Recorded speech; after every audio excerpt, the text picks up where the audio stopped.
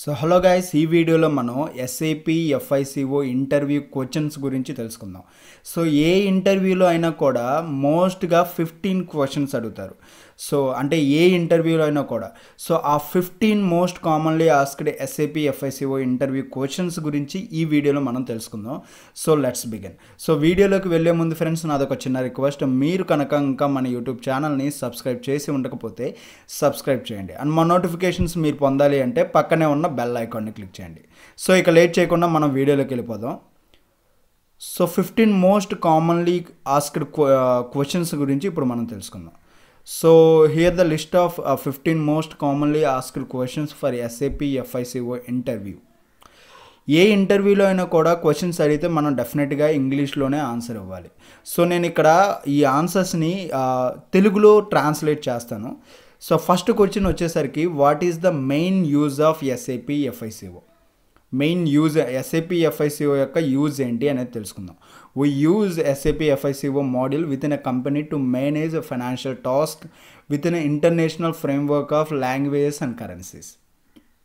ఇక్కడ ఏంటంటే ఫైనాన్షియల్ ఇన్ఫర్మేషన్ని మేనేజ్ చేయడానికి, అంటే ఈ FICO మాడ్యూల్ అనేది ఫైనాన్షియల్ రిలేటెడ్ ట్రాన్సాక్షన్స్ మాత్రమే డీల్ చేస్తుంది.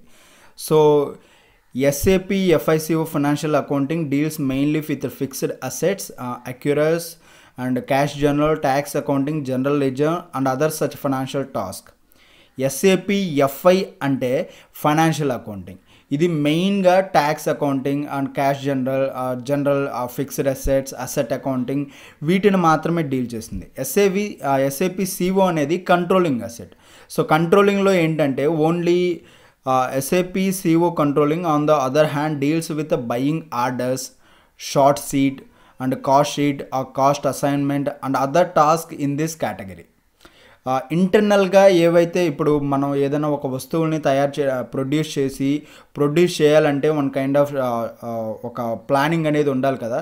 సో బయింగ్ ఆర్డర్స్ కానీ లేదంటే లేబర్కి సంబంధించిన ఇన్ఫర్మేషన్ ఇవన్నీ కూడా కంట్రోలింగ్ ఏరియాలోనే మొత్తం చూసుకుంటాము.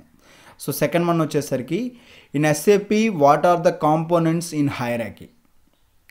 So in SAP FI what are the components in hierarchy అంటే మెయిన్గా ఉండే పార్ట్స్ని గురించి తెలియజేయని చెప్పింది SAP FICOలో. SAP FICOలో మెయిన్గా మనం యూజ్ చేసే అంటే మెయిన్ కాంపోనెంట్స్ అంటే ఏంటంటే company code. So company code లేకుండా ఈ SAP FI మాడ్యూల్ అనేది రన్ చేయడం కష్టం. సో వన్స్ కంపెనీ కోడ్ తర్వాత అండర్లో కొన్ని బిజినెస్ ఏరియాస్ ఉంటాయి. So business area is mandatory. And third one వచ్చేసరికి functional area, and fourth one వచ్చేసరికి చార్ట్ ఆఫ్ అకౌంట్స్. ఈ 4 ఏరియాస్ అనేది చాలా హైరార్కీగా అంటే main important parts in SAP FI. So third question వచ్చేసరికి, what is the significant of financial statement with in a business? Financial statement అవసరం ఏంటి అనేది ఈ question. You use the financial statement to manage the financial assets. Financial assets of a company by creating and handling such a financial recording. You also create data that you can use at developing further plans and investment for your company. ఈ financial transaction ఈ statements ఎందుకు use అవుతాయి అంటే, ఫ్యూచర్గా మనం ఆ కంపెనీని ఏదైనా develop చేయాలి అంటే మనం వన్ కైండ్ అంటే ఫ్యూచర్ గురించి పాస్ట్లో మనం ఏ కైండ్ ఆఫ్ ప్లానింగ్స్ అనేవి మనం చేసాము. సో ఆ ప్లానింగ్కి వచ్చిన రిజల్ట్ ఏంటి, ఆ రిజల్ట్ని తెలుసుకోవాలంటే ఈ ఫైనాన్షియల్ ట్రాన్సాక్షన్స్ని చూడాలి, స్టేట్మెంట్స్ని చూడాలి. ఇఫ్ ఇన్ కేస్ రిజల్ట్ అనేది బాగా ఎక్కువగా వచ్చింది అంటే మన ఫైనాన్షియల్ స్టేట్మెంట్లో ఈజీగా అర్థమవుతుంది. అలా కాకుండా రిజల్ట్ చాలా బ్యాడ్గా వచ్చింది అంటే మన ఫైనాన్షియల్ స్టేట్మెంట్లో మనకి ఎంత లాసెస్ ఉన్నాయి, ఎంత ప్రాఫిట్ వచ్చింది అనేది ఈజీగా అర్థమవుతుంది. అంటే మన ఫైనాన్షియల్ స్టేట్మెంట్లో ప్రాఫిట్ అండ్ లాస్ని బ్యాలెన్స్ చేయాలి అంటే ఫస్ట్ మనం డెవలపింగ్ అంటే ఫ్యూచర్లో ఏదన్నా మన కంపెనీని డెవలప్ చేయాలి అంటే ఫైనాన్షియల్ ట్రాన్సాక్షన్స్ అనేవి చాలా హెల్ప్ అవుతాయి. And fourth questions, what is the use of company code? Company కోడ్ని ఎందుకు యూజ్ చేస్తాం? You use the company code before generating the profit and loss statement of your company, while not all employees do not have access to the same code. You can configure up to 3 different currencies, one of these local currency, and while the other 2 are considered parallel currency. So company కోడ్ని ఎందుకు use చేస్తాము అంటే what is the use of company code? Company code వల్ల మనకి use అయ్యేది ఏంటంటే, మనకు ఏదైనా ఒక గ్రూప్ ఆఫ్ కంపెనీ ఉందంటే ఆ కంపెనీ అండర్లో చాలా నెంబర్ ఆఫ్ కంపెనీ కోడ్స్ ఉంటాయి. అండ్ ఆ కంపెనీ కోడ్స్ అండర్లో కూడా కొన్ని బిజినెస్ ఏరియాస్ అనేవి ఉంటాయి. సో ఆ బిజినెస్ ఏరియాని లింక్ చేసేది ఏంటి, కన్సల్టేషన్ చేసేది ఏంటి? Company code. So company code ఎందుకు యూజ్ అవుతుంది అంటే, మనకి ఆ group of company అండర్లో A company codes అయితే ఉన్నాయో ఆ కంపెనీస్లో ఎంత ట్రాన్సాక్షన్ జరిగింది, ఫైనాన్షియల్ రిలేటెడ్ ట్రాన్సాక్షన్ ఎంత జరిగిందని తెలుసుకోవాలి అంటే ఫస్ట్ డెఫినెట్గా కంపెనీ కోడ్ అనేది ఉండాలి.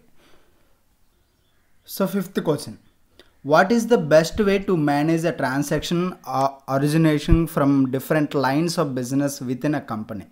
సో ఇది business area related question. So wait a minute.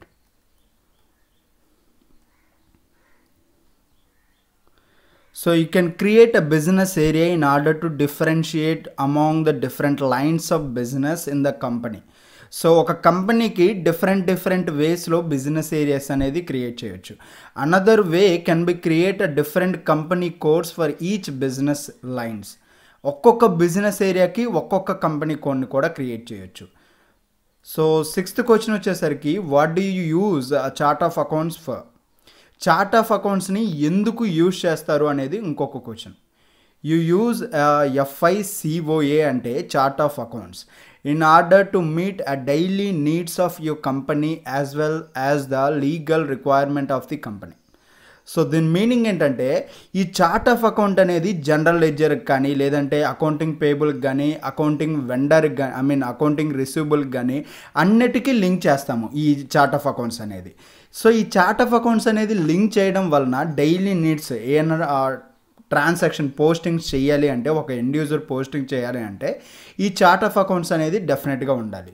So అందుకే ఈ chart of accounts in order to meet a daily needs your company. So అది ఈ చార్ట్ ఆఫ్ అకౌంట్స్ అనేది 2 type. One is the operating chart of accounts and second one is country chart of accounts. So operating chart of accounts అని అంటే, this record is assigned to the company code and contains all the general ledger accounts. అంటే present మనం use చేసే ఈ కొన్ని అంటే local companies కానీ అవి యూజ్ చేసే అన్నీ కూడా operating chart of accounts. Country chart of accounts అంటే ఏంటంటే, this is the list of general ledger accounts required to in order to meet a legal requirement of the country. So entire country related chart of accounts కూడా ఉంటుంది. So 7th question వచ్చేసరికి, what is the function of credit control? So credit control అంటే ఏమిటి అంటే, what is the function of credit control అంటే ఏంటి అనేది 7th question. You use the credit control in order to safe gourd your business from ఓవర్స్ట్రక్టింగ్ of financial assets. Generally, you can set a credit limit for the customers using SAP when the payment is made after the sale of the product. In this way, you can restrict the amount that the customers need a clear on his her account before further purchasing can be made.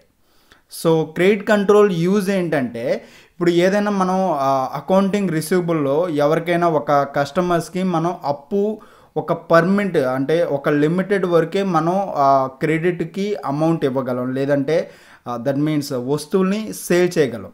ఒక credit వరకే మనం ఆ documents అనేది process చేయాలి. So ఆ limit ఇవ్వడాన్ని ఈ credit control అంటారు. So 8th question వచ్చేసరికి, how many physical year variant can you use at a time?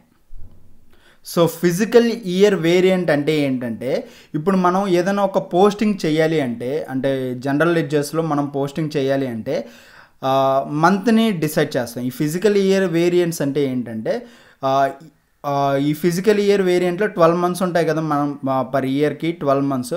ఒక్కొక్క ఇయర్లో ఇప్పుడు ఫర్ ఎగ్జాంపుల్ మనం ఆగస్ట్లో ఉన్నాం అనుకోండి. సో ఆగస్ట్లో మనం డాక్యుమెంట్స్ పోస్ట్ చేయాలి అంటే ఈ ఫిజికల్ ఇయర్ వేరియంట్ అనేది డెఫినెట్గా మనం కాన్ఫిగర్ చేయాలి. సో ఇది కాన్ఫిగర్ చేసినప్పుడే మనం ఏ మంత్లో ఉన్నాము, ఏ మంత్లో ట్రాన్సాక్షన్ అయ్యి రికార్డ్ చేయాలి అనేది యూజ్ అవుతుంది. అండ్ మెయిన్గా చెప్పాలి అంటే, ఈ ఫిజికల్ ఇయర్ వేరియంట్లో మనం పోస్టింగ్ పీరియడ్స్ని 16 దాకా ఇస్తాము. అంటే 16 ఎందుకు ఇస్తామంటే, 12 అనేది మన ఇయర్లో ఉండే 12 మంత్స్, అంటే 12 posting periods. Remaining 4 posting periods ఎందుకు ఇస్తాము అంటే, ఇప్పుడు ఫర్ ఎగ్జాంపుల్ మన ఇయర్ అనేది అయిపోయింది, ఇంకా మనం పోస్టింగ్స్ అనేవి చెయ్యాలి. సో పోస్టింగ్స్ అనేవి చెయ్యాలి కాబట్టి, సో ఆ చెయ్యాల్సిన పోస్టింగ్స్ని ఈ 4 అనదర్ పోస్టింగ్ పీరియడ్స్లో మనం యూజ్ చేసుకొని, రిమైనింగ్ 4 పీరియడ్స్ని యూజ్ చేసుకొని మనం పోస్టింగ్స్ అనేవి ఈజీగా చేయొచ్చు. 9th క్వశ్చన్ ఏంటంటే, what is the field status variant and field status group? ఈ field status variant and field status group అనేది జనరల్ లెడ్జర్ అకౌంట్స్కి చాలా హెల్ప్ అవుతుంది.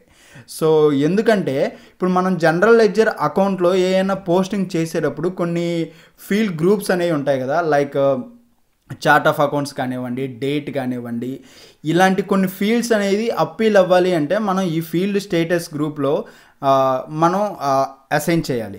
ఇఫ్ ఇన్ కేస్ మన జనరల్ లెడ్జర్స్లో మనం పోస్టింగ్ చేసేటప్పుడు సమ్ టైమ్స్ ఏంటంటే ప్రెజెంట్ డేట్, అంటే ఏ డేట్ని చేస్తున్నామో అనేది ఒకటి ఉంటుంది.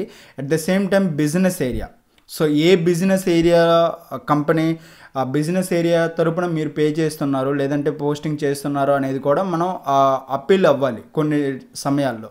సో ఆ అప్పీల్ అవ్వాలి అంటే, స్పెషల్గా కొన్ని ఫీల్డ్స్ అప్పీల్ అవ్వాలి అంటే ఈ ఫీల్డ్ స్టేటస్ గ్రూప్ అనేది మనం కస్టమైజ్ చేయాలి.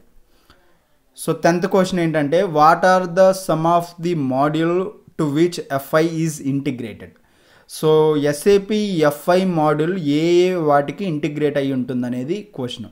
సో మెయిన్గా production and planning, human resources, material management and sales and distribution, ఈ 4 మాడ్యూల్కి ఎఫ్ఐ మాడ్యూల్ అనేది ఇంటిగ్రేట్ అయ్యి ఉంటుంది. ఎందుకంటే ప్రొడక్షన్ అండ్ ప్లానింగ్కి ఏవైనా రా మెటీరియల్ సప్లై చేయాలంటే డెఫినెట్గా ఇది ఇంటిగ్రేట్ అయ్యి ఉండాలి. హ్యూమన్ రిసోర్సెస్, సో శాలరీస్ కానీ ఇలాంటివి ఏమైనా ప్రొవైడ్ చేయాలంటే హ్యూమన్ రిసోర్స్కి ఎఫ్ఐ ఇంటిగ్రేట్ అయ్యి ఉండాలి. And material management, production planning అంటే ప్రొడక్షన్ మాడ్యూల్కి వస్తువులు తయారు చేయడానికి ఏమైనా మెటీరియల్ అవసరం అవ్వాలి అంటే ఈ మెటీరియల్ మేనేజ్మెంట్ అనేది పర్చేజ్ చేస్తుంది. సో పర్చేజ్ చేశాక మనం మనీ పే చేయాలి కదా, సో అందుకని ఈ ఎఫ్ఐ మాడ్యూల్కి ఇంటిగ్రేట్ అయి ఉంటుంది. అండ్ 4th వన్ వచ్చేసరికి సేల్స్ అండ్ డిస్ట్రిబ్యూషన్. సో వస్తువుల్ని సేల్ చేశాక మనీ అనేది మనకు వస్తాయి కదా, సో ఆ మనీని మేనేజ్ చేసేది ఏంటి? ఈ ఎఫ్ఐ మాడ్యూల్. సో డెఫినెట్గా సేల్స్ అండ్ డిస్ట్రిబ్యూషన్కి కూడా ఇంటిగ్రేట్ అయి ఉంటుంది. సో 11th క్వశ్చన్ వచ్చేసరికి, how do you manage and input and output taxes? So input and output ట్యాక్సెస్ని ఏ విధంగా మేనేజ్ చేస్తారు అనేది ఇక్కడ ఉంటుంది.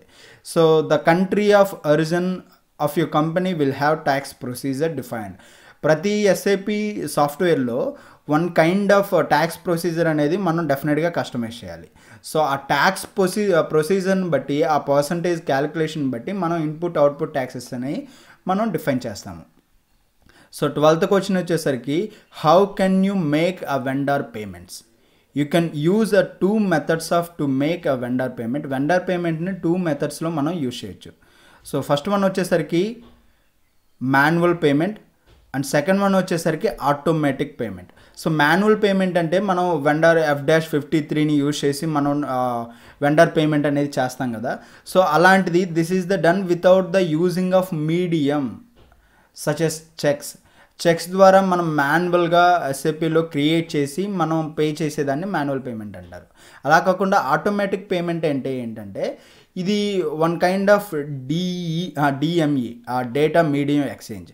సో ఈ ఆటోమేటిక్ పేమెంట్ని యూజ్ చేసి, అంటే ఈ డిఎంఈని యూజ్ చేసి మనం ఆటోమేటిక్ పేమెంట్ని ఈజీగా చేయొచ్చు. మనం మాన్యువల్గా మళ్ళీ ఎంటర్ చేయాల్సిన అవసరం లేదు, ఎవ్రీ మంత్ అదే పే చేసుకుంటూ వెళ్ళిపోతుంది. సో 13th క్వశ్చన్ వచ్చేసరికి, how do you define year shift? Year shift అంటే ఏమిటంటే, ఇప్పుడు ఫర్ ఎగ్జాంపుల్ మనం 2020లో ఉన్నాం. సో 2020 నుండి 2021కి ఇయర్ చేంజ్ అవుతుంది కదా, సో అలాంటి టైంలో మనం ఎస్ఏపి సాఫ్ట్వేర్ని 2021లోకి చేంజ్ చేయాలి. సో దాన్నే ఇయర్ షిఫ్ట్ అంటాడు. So with in a company the calendar year does not always match a financial year. So financial ఇయర్లో అంటే ఇయర్కి కొన్ని చేంజ్ అవుతూ ఉంటుంది. లైక్ సమ్ టైమ్స్ ఏంటంటే February 28, 29 వరకు 29 డేట్ కూడా ఉంటుంది కదా, అదే లీఫ్ ఇయర్స్ అలాంటి వాటి. సో అలాంటి సిచ్యువేషన్స్లో మనం ఈ ఇయర్ షిఫ్ట్ని యూజ్ చేసి నెక్స్ట్ అంటే కొన్ని మోడిఫికేషన్స్ అనేవి చేయొచ్చు. అండ్ 14th క్వశ్చన్ వచ్చేసరికి, what are the major applicant of SAP FICO? So major applicant ఎవరెవరు అనేది SAP FICOలో అడుగుతున్నారు. So SAP FICO has many real time applications. So handling financial task vital to the company. And second one వచ్చేసరికి asset accounting and cost accounting. And third one వచ్చేసరికి consolidation. డెఫినెట్గా consolidation అనేది ఉండాలి. And fourth one వచ్చేసరికి real estate. So one of the last question వచ్చేసరికి what do you understanding by WIP. So ఈ WIP stands అంటే WIP అంటే ఏంటంటే వర్క్ ఇన్ ప్రోగ్రెస్. ఇది మ్యాక్సిమం అండర్ డెవలప్మెంట్ కింద వస్తుంది, అంటే అబాబర్స్ చేసే వర్క్ ఇది. సో ఈ WIP గురించి కూడా కొంచెం మనం తెలుసుకుంటే ఈజీగా మనం ఈ ఇంటర్వ్యూలో డీల్ చేయొచ్చు.